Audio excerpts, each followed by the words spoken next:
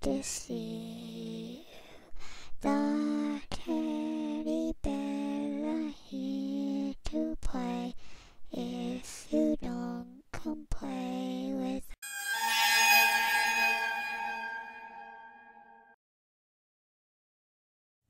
Welcome to Frightened Female. This is Crystal. Today's story happened to yours truly just this morning, within the span of about 10 minutes. With my husband as witness, we experienced yet again another creepy occurrence. And of course, I had to make a video and share it. Why freaky things always happen to us, I haven't the foggiest idea. But with that, I'll give you our latest true story. Let's begin. So each and every day, my husband and I walk our two dogs, Salsa and Hana, 3 different times. So once in the morning, once in the afternoon, and once after dinner before bed. And seeing as they don't have a dog door, they tend to get cooped up in the apartment. So we really don't have a choice but to take them out as often as possible. So we knew that today's temperature would reach 117 degrees. Very hot. And so we figured that the earlier we walked them, the cooler it would be before extreme heat reached us. We can't last more than 10 minutes outside in the afternoon. It's too dangerous for the animals. So anyways, we headed out this morning and all seemed normal. I walk Hana and he walks Salsa. Hana, by the way, is half Chihuahua, half Pit Bull. So I call her a Chi-Bull. She's really, really strong, just pure muscle. And she loves to bark at anything with a pulse, especially our daily dose of bird chasing. She is addicted to launching herself at birds. And here in Arizona, there are these flocks of blackbirds that hang out up in the trees, but then they fly down in small groups to look for bugs or drink from a street puddle. So every time Hana sees these birds, she begins barking and leaping, and sometimes it's 2 to 3 feet in the air. It's pretty chaotic, and thank God for her harness. So I'm always pulling on the leash and telling her no, but she hasn't stopped once since the day we came here. It's just constant bird chaos. And of course, they split apart and fly away when they see our dog running toward them, and she just smiles with her tongue hanging out. And I think she enjoys ruffling their feathers, no pun intended, but I truly think that she'd never actually hurt one of them. So here is the bizarre, ironic statement that I made to my husband as we passed the first part of our walk.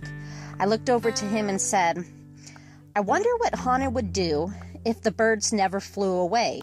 You know, if they just sat there as she came charging. You think she'd hurt them?" So my husband shook his head. "Nah, I don't think so," he said. "She'd probably do nothing. You know how she is. All bark and no bite, as he likes to put it." "Yeah, you're probably right."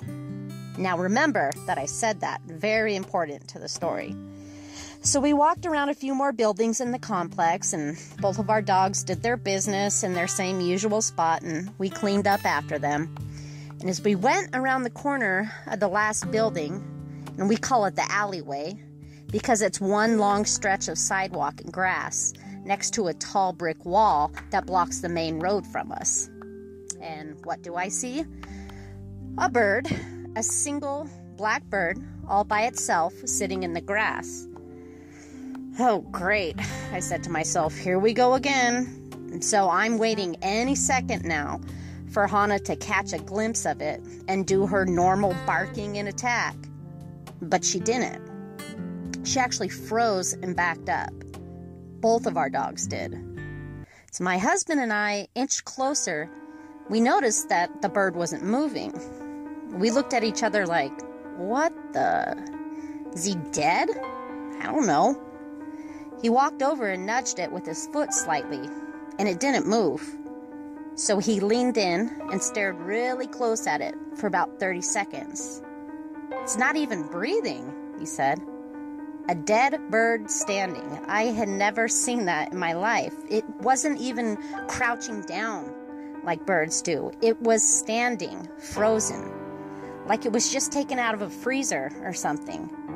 Then the scariest feeling just rushed over me. I can't describe it.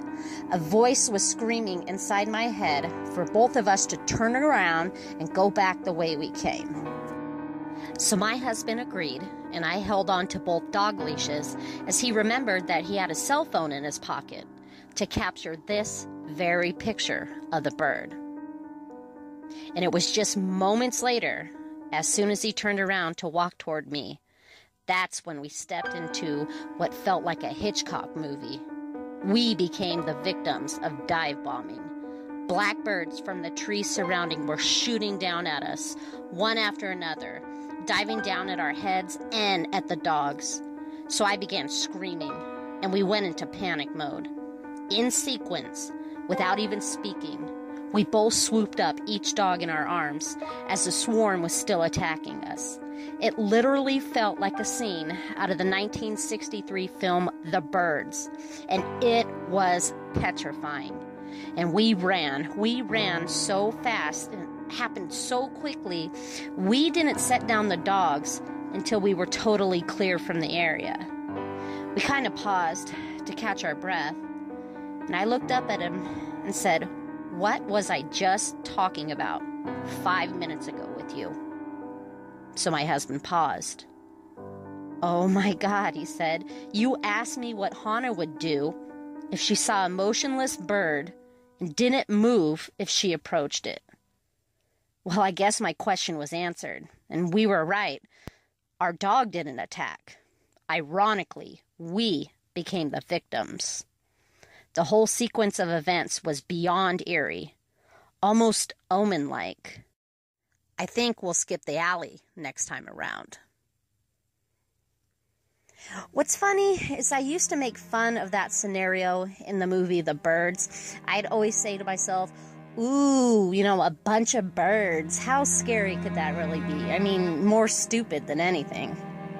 Well, newsflash, it's scary as hell, especially when it happens to you. So please like and subscribe to my new channel. Leave a comment, leave a thumbs up. If you have a true scary story of your own that you'd like to share, please see the description box below. Most importantly, please be safe, be aware of your surroundings, and remember to always lock your door. Scary later.